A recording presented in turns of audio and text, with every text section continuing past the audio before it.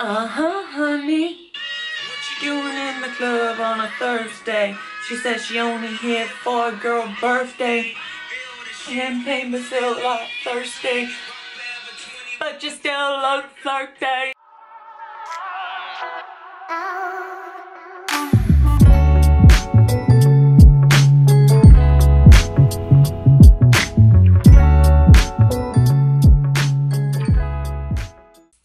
And welcome back to my channel, or welcome to my channel if you're new.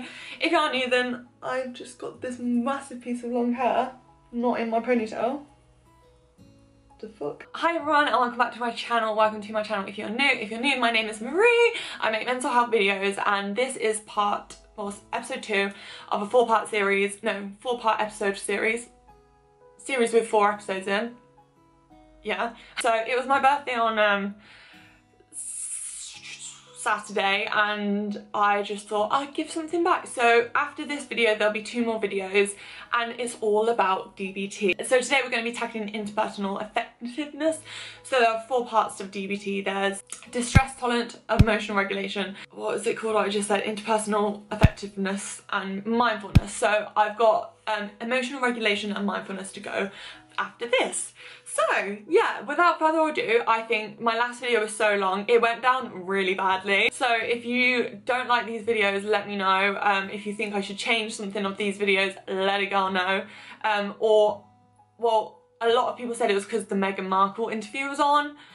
But yeah, I would leave it in an iCard, just in case you want to watch the first one where I explain a bit more what DBT is and then move on. Before we start, I am not a professional, I'm not a doctor, psychiatrist. I know I look like one. Beautiful. Yeah, I'm not trained in anything DBT. I've literally just been a patient who did DBT for a whole year. I did an intensive course. Well, it's kind of intensive. It was 3 hours of therapy a week, which is a lot. And I did it for a whole year and yeah, I've just got all the resources and I thought that like, when I was doing DBT, if someone had like given me a bit of a head start, I would have really appreciated it. As well as I know how hard it is to get therapy, so I'm not gonna like sit here and be like, just go and get some therapy. Like, it's not that easy. Like, you can get therapy but then wait like 24 months before your first session. Like, it's ridiculous. So I'm not saying that I'm gonna like give you therapy, but I'm gonna teach you skills because that's what DBT does. It does teach you skills to how to manage life. And like I said before, I don't think they're even just for mental health, mentally ill people. I think anyone could use these and actually really benefit from them. So yeah, I just thought I would show you some of the skills that I learned, some of the skills that I really liked. Breathe. And I think it's a 2-way street. I think I'm going to benefit from this too. So it's good.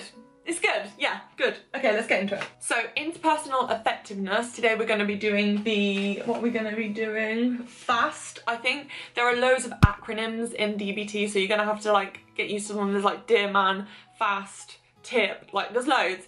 But in DBT, interpersonal effectiveness refers to the skills which help you attend to relationships, balance priorities versus demands, balance the wants versus the shoulds, and build a sense of mastery and self-respect. To me, it's all about how you communicate with other people, communicate with what you want, what you don't want, more importantly, and how it gives you a way of just like learning some skills which may be beneficial for you, for anyone even. So to gain our objective, like the objective of interpersonal effectiveness, interpersonal effectiveness, I was going to say disorder then, I'm just so full of disorders. Help. Clarify what we want from the interaction, be specific as you can. So it's not about being wishy-washy, it's about being like assertive without being angry or too much. It's all about just balancing that out but still getting your point across. And also identify what we need in order to get the results we want. So it's all about learning, what do I actually want in life? Because communication with people can be so difficult. And like, for me, it's not so, oh God, nearly broke the house. Not so much day-to-day interpersonal effectiveness that I would need, like interpersonal skills. But when I get into arguments, that would be where I really need to, like I've noticed I really need to like go back and look at my skills, because I just flip off the handle, like I really do. I see red and I'm horrible, like I say horrible things that I don't mean, and I need to learn how to not do that, because it's not very nice for anyone. It's not nice for them, it's not nice for me, like, and it's just bad vibes, guys, bad vibes. So there are factors that can get in the way of being effective interpersonally. So like I said before, you don't know what you want, you can't really decide what you want. It says you can't figure out how to balance your needs versus the other people's needs. So it's like you're either all or nothing. Like I was like that. I was very like, I hate myself, and then I was very selfish. Your emotions are getting away. So you have the skills, you know the skills to do it, but you have emotions like anger which get in the way, or pride, or guilt. Do you know what I mean? Like they are all things that can stop you from being effective. You forget the long-term goals for the short-term goals. So you put immediate urges and wants ahead of your long-term goal. The future vanishes from your mind. I am so bad for this, and it's ironic because like on this sheet, I'll insert a photo of it on screen. If you see, like I doodled over everything because I'm a doodler. I doodle over everything, doodle. But I am always looking for that short-term release, because I know it won't benefit me in the long term, but at the time I feel like I need it. So that's one thing that I definitely need to learn. So there also other people are getting away in you using the skills. So you have the skills, but people are getting in the way. Other people are more powerful than you, so you don't have, so the power dynamic actually affects the way you communicate. Other people may not do what you want unless you sacrifice your self-respect at least a little. So there is a triangle which in interpersonal effectiveness like classes when I went for group therapy that we always referred back to. And so it's a triangle with, at the top it has your objective. So what do you want? Then it has your self-respect, and then it has relationships. So self-respect is like maintaining your morals while still getting what you want, or saying no because your morals are being tainted. And relationships is about being able to talk to someone and communicate with them without breaking the relationship, or if they are really toxic, cutting off the relationship altogether. It's all about finding the balance really between all of these things, and if you don't, you get into a vicious cycle, which I've got a sheet for. How good does my highlighter look? Wow. So I'll put this on screen. So factors reducing interpersonal effectiveness. So the less you know. So if we're at number 1, we have the lack of skills because we're just learning. So you have then worry thoughts, which lead to the more you worry, the higher your emotions. So the more intense your emotions will feel, because they're just exasperated really. And then it says the more you can't decide, then does it not carry on? And then, oh there we go. Me being stupid can't read a fucking little whatever you call it, triangle bullshit. Triangle circle. And then it will go back to worry thoughts, and then you worry more and your emotions will go more, and then you get more indecisive. So it's all about, if you break one of them things, if you stop the worry, you're no longer going to go on to heightened emotions, which is then not going to go on to your indecision. I think if we refer back to the triangle, at the top you have your objective, which means that you have an acronym called Dear Man, which is a skill. D stands for something, E, yeah, you know what I mean. For your self-respect, which is what I thought we were going to do today, because, well, we are going to do today, because I thought it might help people more. It really helped me anyway. I never even thought of like how much your morals come into question when you're struggling to communicate. And so that has FAST, so that is F-A-S-T, and if I'm right, relationships is give. What just happened? Did I just glitch? That was so weird. Give, so G for something, I for something, you know the drill. So to keep your self-respect, you can use a skill called FAST. I mean, they did cheat a bit, not gonna lie to you. Whoever did DBT did cheat, because you put a few words before the actual letter. I'm not judging, no judgment here, just telling you that you're cheating. No, I'm joking. So just get on with it, Marie. It's be fair, then it's like no apologies, stick to values, and be truthful. So when you are being fair to yourself, you then feel like you're validating your own feelings as well as theirs. Because and then when you don't no apologies, that's so important, because I feel like when you're very ill or in a bad mindset, you can really go into this like, I don't deserve this, I'm gonna say sorry for even being fucking alive, you know, like I should never have requested this. And it's just telling you that like you are important, and like you don't have to apologise for everything, because you probably haven't done anything wrong. Apologise when you've done something wrong and mean it, but when you haven't done anything wrong, when you've just asked a very reasonable question or something, it's fine. Then it's like stick to values, so stick to your own rules. Don't sell out your values or integrity for reasons that aren't very important. Be clear on what you believe in is the moral or valued way of thinking and acting to stick to your guns, which I think is huge, because I've done things in the past where I would rationally be like, when I'm in wise mind, if you see my last video you would know that, when I'm in wise mind, I'd be like, I would never dream of doing that.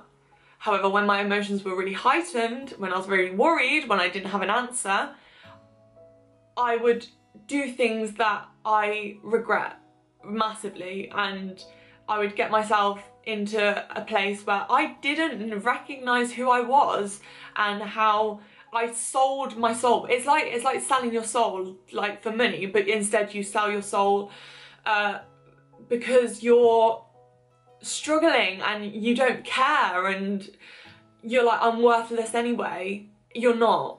Well, you're not. I'm just going to tell you that now. Your morals are so important to have. It's so important to remember what your morals are. And then finally, it's be truthful, which is something that I struggle with. Don't lie, don't act helpless when you're not, and don't exaggerate to make up excuses. Well, I'm a Pisces. No, I'm joking. But Pisces are known for like playing the victim. I feel like I don't play the victim. I'm very aware that I did in the past, but now I hate when people say that they're doing things because of something else, and it's not, I'm not saying it's not valid, but I'm just saying it's not, I don't like it when people use it as an easy way out. Point blank, don't like it. Don't have any sympathy either when it's used that way. Like, if you've done something, we need to take responsibility and learn from it. So I will put this sheet on my Instagram, but it's just like a double-sided worksheet that you can do for self-validation and self-respect.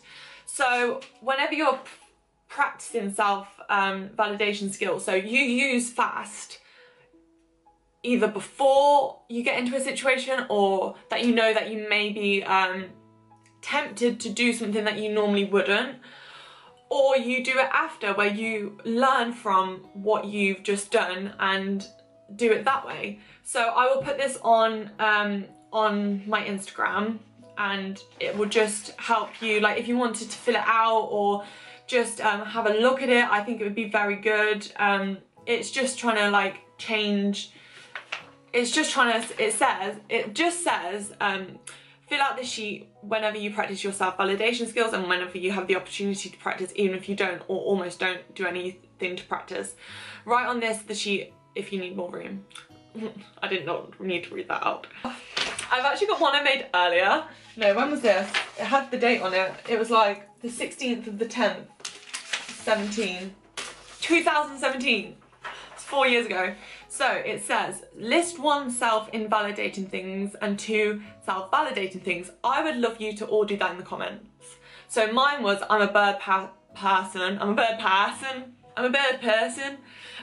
I deserve to be punished. But then my other 2 were, I'm doing well at my job, quit it, and I've come a long way this past year. Sorry, something in my throat. Oh my god, this is tea. I'm gonna have to phone Dylan. It says, when someone I rekindled a relationship with was talking about someone else. That is about Dylan. Oh my god, I need to ring him. That is so funny. He's gonna be like, what the fuck? Like, I actually wrote that down. Get a grip. But you can tell that I'm in love. Right. Oh, you look very attractive. Thanks all. No, right, okay, so I'm doing my video. Say hi. No, it was in 2018 because that's when I did DBT. So yeah, are you were part of my self-respect. Okay. Yeah, do you get it? I know. No, but you, that just shows how much I liked you. I actually wrote it down in my DBT therapy. Like, Jesus Christ, I need to get a grip.